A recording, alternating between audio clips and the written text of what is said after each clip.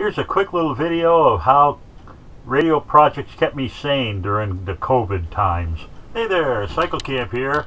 I wanted to make a quick video about how ham radio projects kept me sane during COVID 2020 through 2021. I live alone with my cat. I do have family in the area, but it was difficult to contact them during this time. And I need stuff to do. I have to keep myself busy.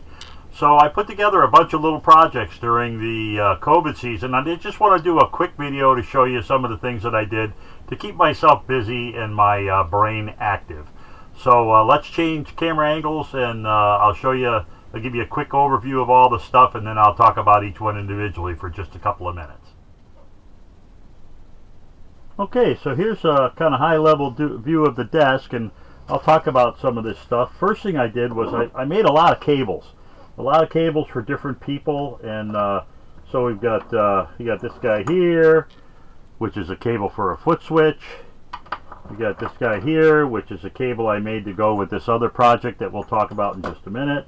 You know, cables for using Chirp, cables to the CIV type cables, all that kind of stuff.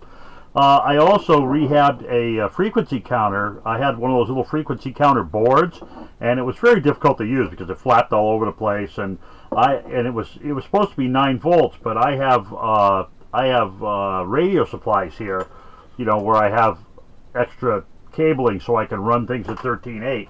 But I couldn't really run this at 13.8, so we'll talk about that a little bit. I made a injector and detector kit for audio. This is an audio injector and detector trace kit that we'll talk about.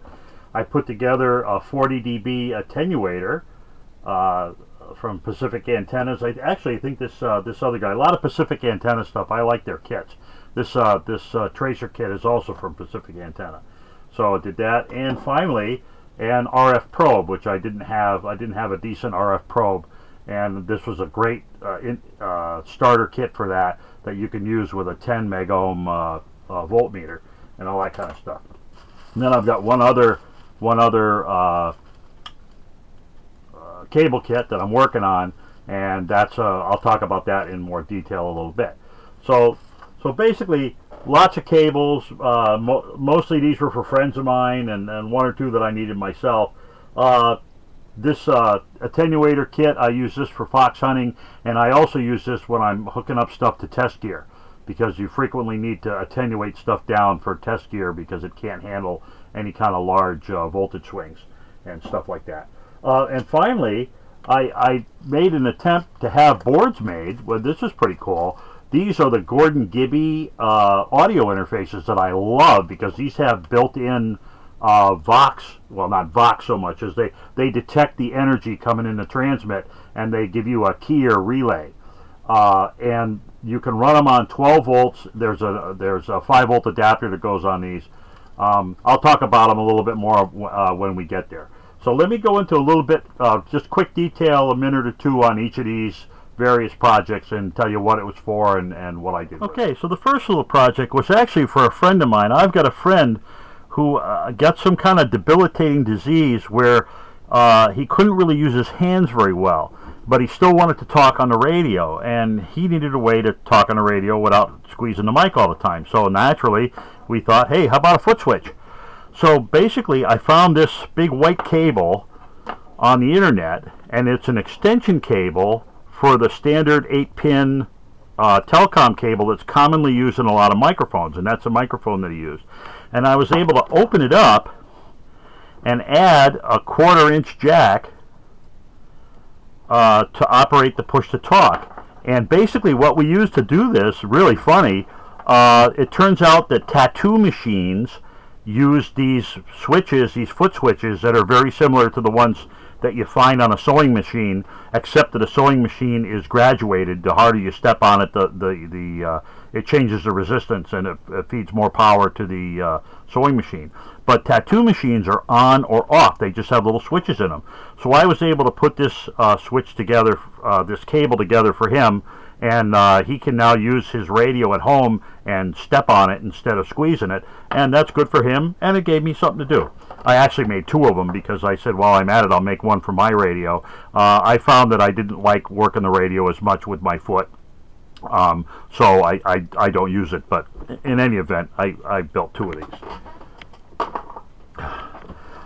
Then I got interested in the Yaesu 857, 897 series. A friend of mine had a radio for that, and I wanted to capture the, he asked me to do some work on his radio, and I wanted to capture the contents of the radio with Chirp, and I couldn't do it because you needed a special cable again, and it's just a pain in the butt.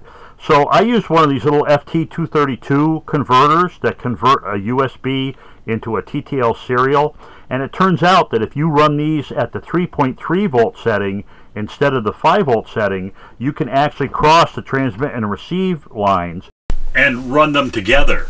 This is very useful if you're using like a CIV implementation like ICOM uses, where they use a single physical line to transmit both the transmit and receive data between the 2 devices, and the 2 devices take turns sharing that line. Well, this device, it turns out, if you run it at the 3.3 volt level and there's a jumper on the board to allow you to do that, you can make those common and the device will still function just fine. However, the 857 and the 897 don't require this. They just need the level shifting. And these RS-232s, I mean, you can get these really cheap, couple of bucks a piece if you buy them in quantity, and I use these a lot. And as a matter of fact, so I made another one. Where the hell did I do it? Here it is.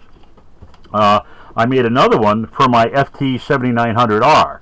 And the FT7900R, again, it's a 1-pin interface, whether you're transmitting or receiving. So it's ground and 1 data pin. But you have to, on the FT232, you actually short the transmit and receive together and all of that. So that works pretty well. So I made another one of these for my FT7900, which I use all the time. And now I love Chirp because I had a QIT radio as a base, and I could bring up the page of the QIT radio, bring up the page of the FT7900, and then directly copy everything right from one radio to the other. Not the radio to the other, but from the one page to the other, and it just made it so much easier. I really love these things.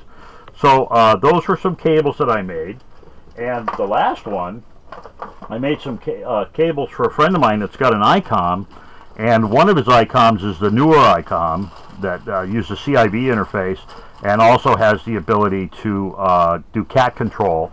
But his other radio uses a CIV interface, but it's like the 718. It does not allow you to control push-to-talk. And in order to do push-to-talk, you have to use either data terminal ready or request to send on the equivalent serial interface. Well, it turns out that the FT232, FD232, I'm not sure I've got that right. But anyway, it turns out that those guys have that ability. So I'm working on a cable for him. So these are the 2 pins that are going to go to, and this goes through an opto isolator, which is strapped to the back of the board. These are going to go to the push-to-talk on the 13-pin interface. What a pain in the butt, ICOM. You could have done better with that. And then the regular transmit of CIV goes through the regular transmit receive data pins of the FT232. And that was pretty cool. So I used an opto isolator and a biasing resistor. I mean a current control resistor and stuff like that to make that happen. So that one's almost done. We're just about ready to go and finish the final assembly on that cable. Okay. One of the other things I did over the winter was a friend of mine was interested in CW, and he was just going to start learning CW. I'm going to bring this down a little bit further now that we've got smaller stuff. And I always had one of these little stupid, $15 CW readers, and I wanted to play with it. So I made a cable, of course. Here's a cable for my FT79. Oh, actually, this is for my FT450. So this is a cable that goes into my FT450. And I have switches on these so that I can switch them back and forth between different audio sources. And I tried using one of these guys. And, it's really kind of weird. They work good sometimes and then they don't. And what I found was I went and looked underneath this, well, let me take this off. Underneath this display board. It's just a display board. Here's the actual main circuit card, and here's what they're using as a phase lock loop detector. They're using this as a detector, so that when you set with this resistor, you set the tone value that you want, and then the tone comes in through here, and when the tone is close enough, this locks up and it lights up this little LED. Well, what you would find is you'd start receiving and things would be fine, and then your accuracy would start tailing off. And I'm talking about things that are machine made, like W1AW, you know, their code tests, where you know it's machine generated, so you know it's not a question of somebody sending lousy code. But what I found is this is just drifting too much, and I believe if I replace some of these components that set the bandpass for this, I believe if I went to serious components like 1% silver caps and stuff like that, that I could actually make this work a lot better. So that was another thing that I've been playing with over the winter, and you know, maybe if I do get it to work really good, I'll let you know what I changed and where I got the parts. So that's what happened with that. Okay, so what else did we do this winter? Well, this winter, a friend of mine, N1NUG, Rob, he built this, which is a 40 dB attenuator. So it's got in different steps, it's got a 1, 2, 3, 5, 10, and 20. And when you hook them all up together, you get like 41. You know, I'm not real good at fast math like that. And you can take it in and out of circuit very quickly. Now, this is not something you use for severe, you know, any kind of real big wattage. You can't use this with real big wattage. But it's a real simple kit. It's easy to put together, and it does the job. It does a great job. And I just used this the other day. I was checking the transmit frequency on one of my DMR radios, and I wanted to jack the antenna of the DMR radio right into the frequency counter, and I just came through this attenuator, and it made it really easy for me to do that and do that checking. So these are handy little guys. Now, they don't give you a box or anything, which is kind of too bad. I think they have a guy that has he has the files to print the bottom box, you know, to give it someplace to stand, but they just give you these little rubber feet, you know, stick-on standoffs, which I use like on my cabinets at home and stuff like that. But that was a quick little project, and it ended up being very useful because it was quick to put together, and I like the BNC connectors. I do have a 40 dB attenuator that I use for other things. That's what I get for putting these things back in the bags. You know, you can never get the bags apart. Okay, so I do have this groovy little 40 dB. I think this is a 10 watter. Yeah, this is a 10 watter. So, but this has SMA connectors on it, and so it's a little more fragile. You know, so I don't like using this if I don't have to, and it's not adjustable. So having one that's adjustable is really, you know, that's the bee's knees, man. That thing really works good. So that was another quick project that I put together. Again, this was from Pacific Antenna, and QRPkits.com, I think it is. And these guys do a great job at this stuff. Okay, one of the latest things I just got through building is this little guy. So what this is an audio tracer, a signal injector and tracer, and basically it's very simple to build. You use it with a set of headsets. So you put a stereo headphone in here, and you do a set of headsets. It's got a it's got a little on-off switch and all that, and a little green light to tell you that it's running. It has adjustable gain. So because these are so close together, if you turn it all the way up, you can actually hear the injector, the transmitted signal in the trace signal, and it comes with all, you know, everything you see here. It comes with the leads and the, you know, the fittings and the hardware and all of that stuff, and it actually works great. I was very pleased with this. If you're going through the audio side of something, if you're looking at an audio amplifier, or you're tracking the you know, like the output of your mixer decoder, and you're trying to find out why you're not getting decent audio out to your audio amplifier, you know, this is a handy little guy. And so again, another cute little kit that, you know, there's another day of the COVID crisis that I spent doing something else besides that. And again, this is another Pacific antenna device, and I do not get any money from them. They don't send me any free stuff. I just really like their stuff. Okay, so one of the other things I had was I bought one of those really cheap frequency counters. You know that. So this is an 8-digit frequency counter, and if you see through here, as you can see the holes where you can push the little buttons. I am not much of a fabricator. I can put stuff together, but I'm not much for fabricating stuff myself. And I had this box hanging around, and this thing was such a pain to use. This little device was such a pain to use. Pardon me. I had my what do you call it? My camera. I just hang my camera on a cross member for a mic stand that I use. That's how I get the camera over the desk. But it's so the problem that I was having with this was this thing was flapping around all over the place, which was a real pain. And the other problem I was having with it was that it required 9 volts. And 9 volts is not something that I'm real happy with here on the bench, because I run everything on ham 12 volts, which is like 13.8. You know, 13.6, 13.8 right in there.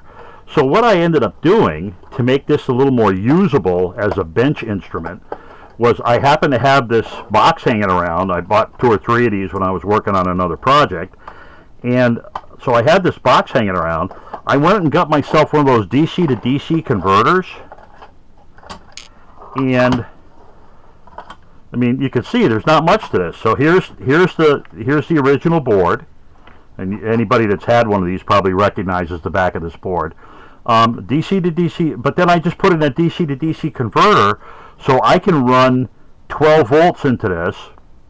This takes it down to 9, and then the 7805 on here takes it down to 5.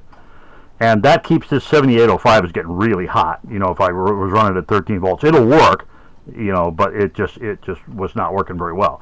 And I was able to put a nice BNC connector on it, you know, an on-off switch, and the nice plug in the back.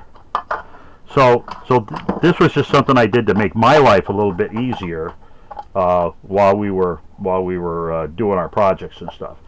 And I mean, since then I bought another frequency counter, but this one still does a great job. And this is a nice small one. You could take it out in the field, and if I'm in the field battery operated, I could still use this because the you know, it runs on 13.8 or 13.6.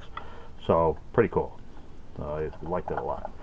So, well, I'm not going to try to finish putting it all together because it's just taking too much time. Okay. So another thing that I did, which I had a lot of fun with, was I love the Gourd and Gibby audio boards. And I'll show you. You probably won't be able to see this too well, but let's take a rock under. So here's my bench, right? And there's all my, you know, there's my radios and my microphones and all that. So I've got three radios and a TNC and a MFJ. Oh God, MFJ tuner, IntelliTuner. I love this, by the way. The 993B. That thing. That is an incredible IntelliTuner. I love that thing. And here's my monitoring side. This is where I can bring in audio from different places to the different radios. There's my cross scale meter. There's my, when I hook my SDR radio up and use it as a well, I'm just having a bad time remembering what these things are called. When I'm using that to get my big band display and all that, it's all good. And then these guys here, this is a clock. Another kit, by the way. I love these things. And this is a Whisper. This is one of the, well, actually, this is a QRP QRSS. This does Whisper and Hellschreiber and all kinds of other junk. But this is great for beaconing. This does automatic beaconing, so that's a lot of fun. Well, one of the things I really like is for the audio, I like to have a separate audio channel for each of my devices, and I don't like using the Windows audio channel. And while I do have a signal link, I use the Signal Link only portable. You know, I don't use it here on the bench. So what I use here on the bench, let me see if I can get this where you can see it. So here is a Gordon Gibby board all assembled, and in back of there, that thing with the red light on, that's like a $3 USB sound card. And it turns out if you take the USB sound card and you bring it into the Gordon Gibby interface, you just leave off the 7805 converter, and his interface runs directly on 5 volts. So you get everything you need right there. And there's a second one up there. Now that one I've set up a little bit differently because that one has the 5 volt converter on it. So I really love these. So I wanted to make a couple more of them, and I couldn't because the QRP kit guys that were selling them stopped selling them. So I did some work on the internet, and I actually found Gordon Gibby, the nice guy that he is. He set up a GitHub site that had the board files you need to have these boards manufactured. Now, the only problem is these are version 2.2 instead of 2.3. The only difference between 2.2 and 2.3 is the layout, the physical layout, and the silk screening on the board. The circuit is identical, but the layout's not quite as good as the 2.3 board. And I have been unable to find the 2.3 files anywhere. But the cool part is, so I went to, I believe it's PCWay.com, and was able to upload these files, and for like 10 bucks plus a couple dollars shipping, they made me 10 boards that I'm all ready to open them up and use them. I'm just waiting for the read relays are kind of special, and the audio transformers. I'm just waiting those to come in from China, and it's a slow boat from China. And then I'll be setting these up. And what I'm hoping is I'll make kit packages out of these and give them to my local ham club, the ham club that I belong to, and see if they want to do a build night or something and have some fun with these. And I can also show them how to use the little audio cards and how to tap off the 5 volts and all that. So that was something I did, and learning which files you had to have, and you know, I had to buy some software so I could actually visualize it, so I could see what I was getting. I didn't buy the software, I'm sorry. I found some freeware to do that with, and so that was a week or so of investigation before I ordered these. Of course, it took like 2 months for them to come in, but it was really a lot of fun, and that was very useful. It kept me very busy during the COVID. Okay, so the last thing I'm going to show you is the last thing that I just got through building. And it's sort of a cable, I guess. Oh, darn. I apologize. I normally run this off to the side, and today I have it right in front of me, so every time I turn around, my legs are catching the wire. So this thing is a kit, another kit, and this is an RF probe. And basically what you can do with this is you can use this to probe for RF in a circuit, and you plug it into the banana jacks on your meter. This is the ground for the thing that's under test. And this will read, if you have a meter that is 10 to 12 megohms input impedance, this will read direct RMS voltage for you. So it's good to, it's a thing to, kind of a go, no go, is a signal going through and all that. Now this is, I mean, they give you everything here except the labeling. I put the labeling on here myself, and it does have, because there's a diode in there. It's 50 volt max. That's the reverse breakdown voltage of the diode. But other than that, they give you everything else. And the thing that's really cool about this is the tip. It actually has a springy tip. So you don't, stab it to death when you're in there working on the circuits. It actually has a spring-loaded little tip, and they give you 2 of these. They give you, well, you have to build it. You can see that relatively crummy soldering job. The spring tip goes into this little steel tube, and they give you 2 tubes and 2 tips, so you can make more than one in case you screw them up. But I just thought this was a neat little guy, and so if you're at 10 megs. I don't know if you can read that. There we go. If you're at 10 megs, it's 1-to-1 in RMS. If it's a 1 meg input impedance, then it's what you're reading it's a oh god, I wrote this wrong. I can't remember if you have to multiply it by 4 or it is 1/4 of. So you got me. I'll have to go reread the manual and change my label. You know, label gun madness here. I didn't think before I printed that together. But this is another very cute. This is a very introductory kit. It's very simple to build. It's great if you don't have a lot of experience soldering stuff together. There's no surface mount or weird parts. You know, it's all through hole and all that. Really decent, and a good addition to the bench. So you know, so in addition to building cables for people and working on little projects and stuff, you know, I was able to build some things that help the bench go a little bit better. So anyway, those are some of the projects I worked on this season. I've still got a few more in the works. As you can see, I got to finish that other cable for the ICOM, and I want to put together some of those one of those Gordon Gibby boards. But it's been a pretty good season, and these little things, in addition to the regular, you know, rag chewing and having fun talking to people and all that, I also built a couple of antennas this season. I put up a new Discone for a scanner, and I built a coaxial VHF UHF tape measure antenna to use with satellites, and I'm getting the parts together to build one of the really cool transit mounts, automatic mount that does elevation and azimuth, and is all computer controlled with a I don't remember if it's a Raspberry or an Arduino, but it's one of the two. But you know, pretty cool. So these are the kind of things I've been doing to keep myself busy and avoid excessive drinking and stuff like that. So I hope you found this interesting. I hope some of these projects whetted your appetite, and you might think about doing some of this stuff for yourself. Have a great afternoon, and thanks so much for watching. I really appreciate it.